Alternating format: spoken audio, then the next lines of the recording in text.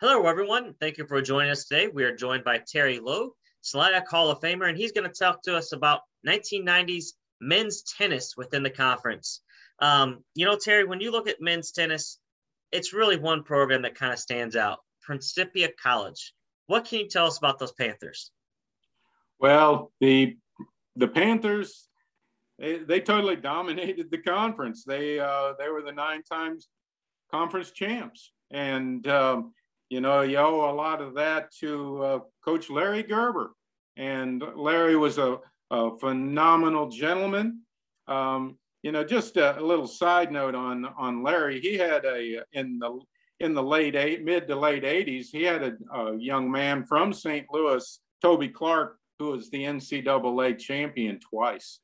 And so, Principia has always had good players. They've gotten a lot of the kids out of the St. Louis area from Principia High School, and they had a great program. And Darren Posnick, was able to carry that legacy on at Principia.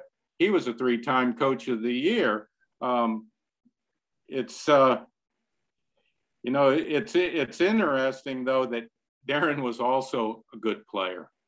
Yeah, how about that? He appears not just, on the coaching part, but he's also an all-decade player for men's tennis. So that's quite a feat there. And as you mentioned, Principia, the SLIAC was formed in 1989, but Principia had a strong history prior to that even on the tennis courts, and they carried that into the conference. Larry Gerber, a big reason for that. As you look along this list of players, who are some other players, in addition to Posnick, that really stand out for you as you look down it? Well, you got to look at Eric Barnhart from Principia, 3-time all-conference in singles and doubles, and Brett Meyer, a 4-time first-team all-conference performer.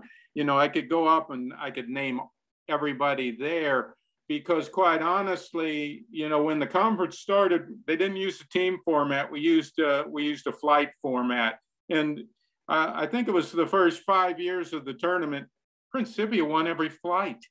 It wasn't until late in the decade where Greenville and Westminster were able to get capture a flight and be that 1 through 6 in singles or 1 through 3 in doubles. And that's why Coach Rick Stevens at Greenville, who was a 3-time coach of the year, is honored because he helped that resurgence. And what a hill to climb when you've got this juggernaut that you're competing against in your conference. That's right. Of course, that pushes you to get your program better so that you can compete. And like you said, Coach Stevens over at Greenville did that eventually. So, Terry, thank you for talking some men's tennis. We'll talk to you again in a couple of days about women's tennis. Well, I have to tell you, I coached women's tennis, so it's dear to my heart. Can't wait to hear about it.